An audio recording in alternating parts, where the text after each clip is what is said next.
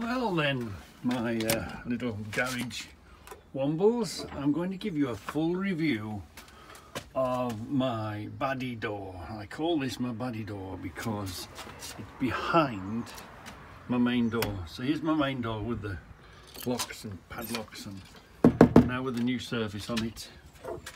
This is the Bbaaddyy door.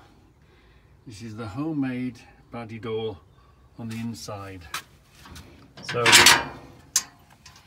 here it is. First of all, we put an inside frame of steel and angle iron. I'll tell you why that's pointing outwards in a minute. And here it is. So what is it? It's just this that you get it from electrical stores, you know. They use it when they're installing electric in factories.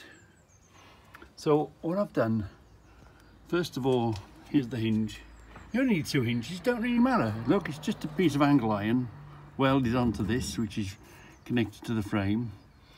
A bolt upwards, just a cap, angle iron, and that's just to strengthen it, stop this from coming up. So the hinge is as basic as you want it to be. And you only need 2 of them. So another one, angle iron, bolt welded, capped on. So that's the hinge. That's all you needed to do is open and shut. Then you bolt it all together. I like this stuff because it's got holes, so there's no drilling. You don't have to drill anything together. So you just bolt it all together to the size and the shape you want. Well, what I've done, I've gone afterwards and welded it. You've just got to watch. This is galvanized stuff, so you get fumes off it. So bolt it all together, make the shape you want. The lock, well, the shutting mechanism is just a bar. It's a simple L-shaped bar. I think it was off some sort of a jacking handle or something, but it's just within there, look.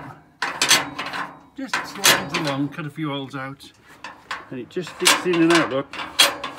Just weld a circle on the end, like that. Simple. And then the lock isn't a fantastic lock, it's just one of these cheap Chinese lock things. But what it does is hooks up and over.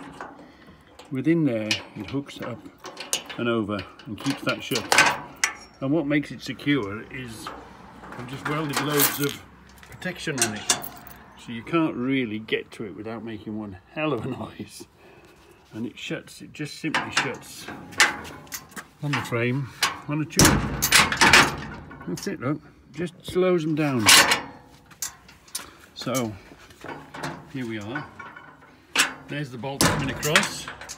There it is going in there. The keep, well, the keep is just been welded on the outside of the frame. Now I want to tell you about this.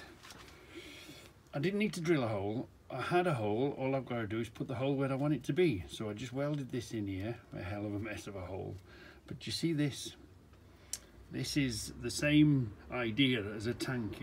If I just welded that there, somebody could smack that with a hammer and break it off. But I've welded a deflection plate. So if somebody comes along now and tries to hit it with a hammer, where the hell is a hammer? So even if you had a bigger hammer, if I was to strike that with a hammer, you couldn't strike it off because it's deflected. So, that was part of the thinking behind that. As it happened, this red, it's an old B&Q door, that's what it is. And then I found the skin afterwards. The skin was another skin. I just bolted it in place and welded it. So there's the skin.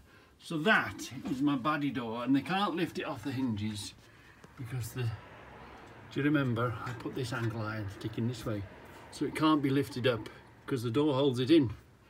So yes, that is my Bbaaddyy door within the door. So it's ugly and it's homemade, but you wouldn't really know, would you? Because it's behind my other door.